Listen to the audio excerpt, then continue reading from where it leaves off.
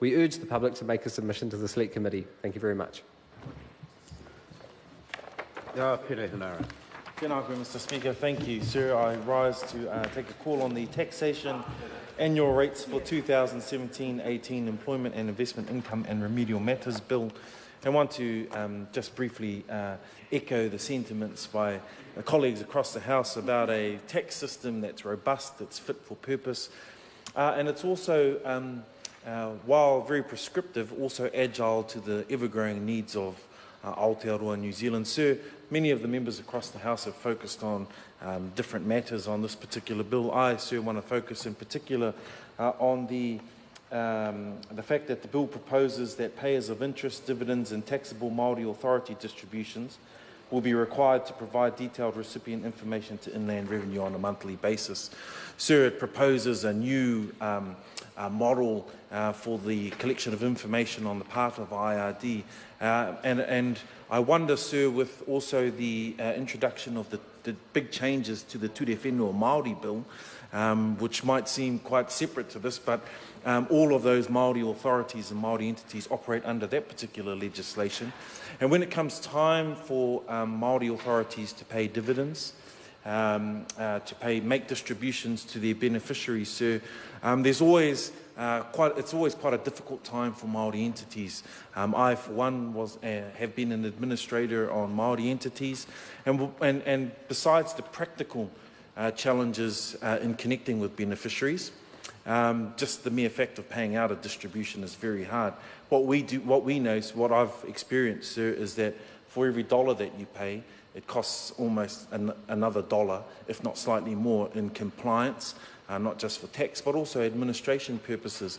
And I wonder, sir, when I look at this particular bill, one of the parts of it is it's asking for more frequent, more comprehensive information from Māori entities to Inland Revenue on a monthly basis.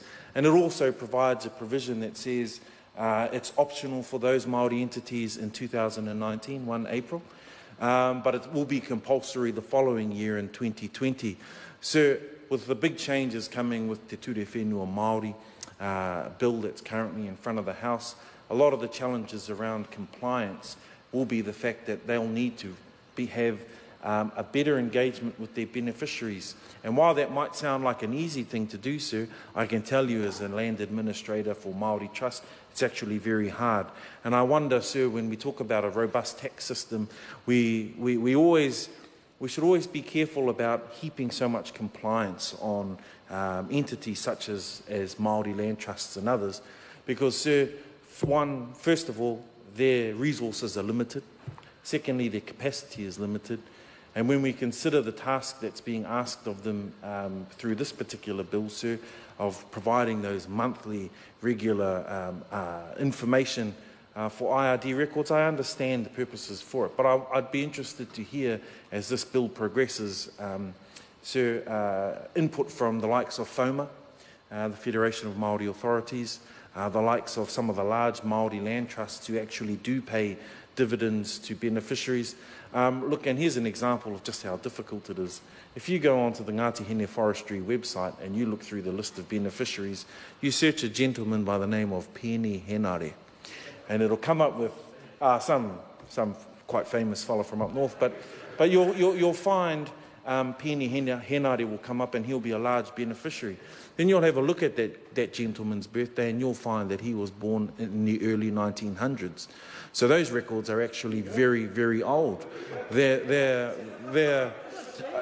you know, I did think about a vampire stint, but look, sir, the point is this: it's actually it's easier said than done in updating those types of that type of information. My namesake died in 1979, months before I was born, which is why I'm named after him. Yet his shares are still there, and that information, I wonder how that might come across the desk at IRD. But look, sir, just in conclusion, because I'm mindful of the time, look, there are a whole bunch of technical changes here. We, like the Green parties, will be looking at the employment share schemes a lot closer. We're looking forward to hearing some of the submissions on those.